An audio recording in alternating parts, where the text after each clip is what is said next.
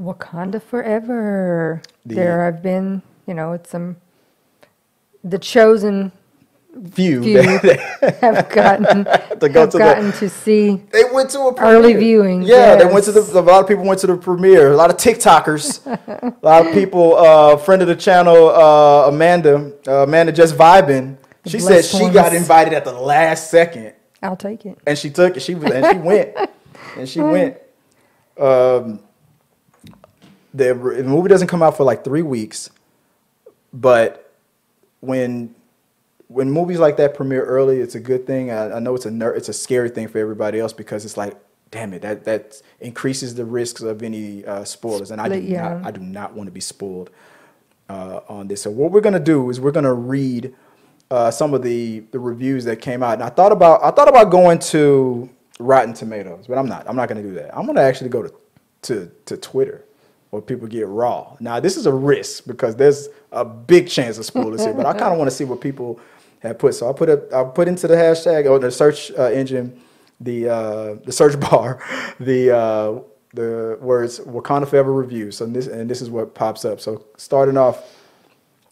First, this is from Pop Base. Wakanda Forever is receiving outstanding reviews from critics, calling it beautiful, powerful, emotional, and Marvel's magnum opus. Let's see. Let's see if there's a picture of. There's some other reviews right there too. Kevin McCarthy. Wakanda Forever is a beautiful, characteristic tribute to the legacy of Chadwick Boseman. Reminds us of how monumental impact, and that he's truly still here with us. Great performance from Garia Bassett, Wright, and Thorne. Herrera was incredible. Loved Rihanna's song and Ludwig's score. Baby, you mind reading me the next one? Wakanda Forever honors Chadwick and T'Challa. It's emotional, powerful, and beautiful. Tanakh is brilliant, immediately grabbing your attention. Welcome to the MCU, Namor. Riri is fun Namor. with Peter Parker-like energy. Action, Phase 4 tie-ins, and some surprises. Loved it. Let's see. Watching as intended. Wakanda Forever review. Marvel's magnum opus. Ryan Coogler does it again, delivering a very emotional, epic, and sexy, horny adventure. What the hell is what? What kind of review is that? Is that the type of reviews I need to give to get verified on Rotten Tomatoes? Horny reviews. Oh man, that big Black Panther was so sexy, horny. Oh, it was emotional. It was epic. You gotta be out of breath to say all that, and then wow, this dude had an orgasm after that credit started rolling. This isn't just another superhero movie. It's one of the best films ever. Great action too. A fitting ending, setting up what's next for Black Panther. And Lando says Wakanda Forever is outstanding. That's my favorite word. It handles loss, grief, and revenge with a maturity and seriousness rarely seen in the MCU. Black Panther continues to be their crown jewel. Latita Wright, Angela Bassett, and Tanakh Herrera all bring some of the best acting I've ever seen all year.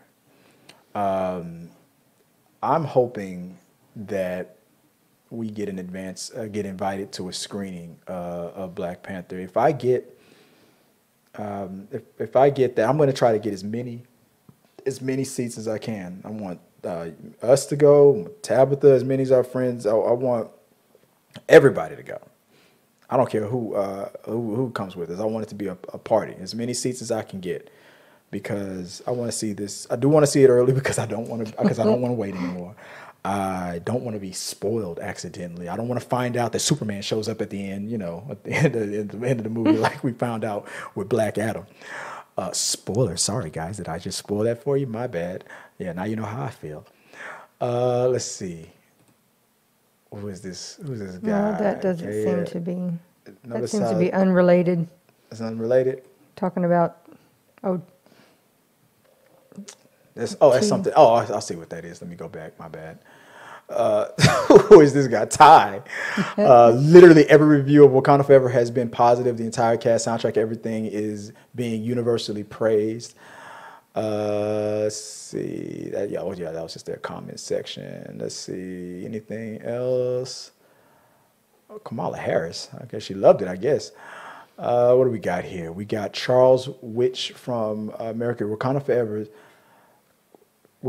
is bigger in scope and scale than Black Panther, but its story is also one of Marvel's most intimate and heartfelt.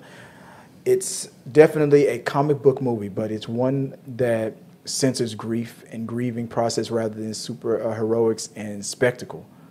And then he says he's going to come out with a full review soon. So in dealing with the passing or them losing Chadwick Boseman, and I guess we're going to have that talked about, and it's going to be a main thing in the movie itself.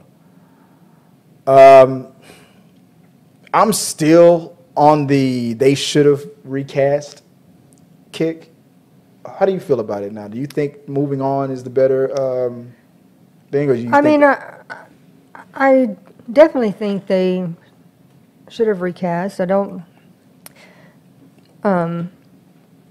think that would have been a bad thing. Right. However, I didn't have any doubts really that Marvel and Ryan Coogler were going to do something that was going to be spectacular regardless. Mm-hmm.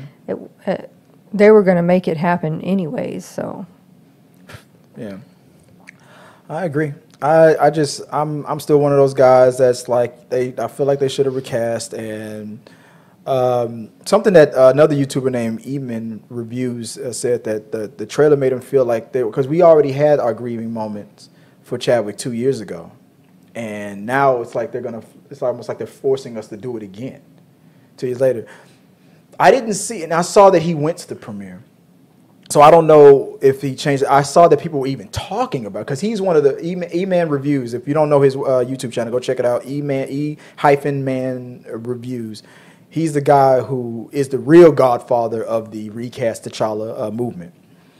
And I'm curious on how I saw that he gave an emotional review, and I want to go back and I'm going to go check it out. So I'm looking forward to that. But these early reviews, like I said, from what I can tell, it's mostly positive.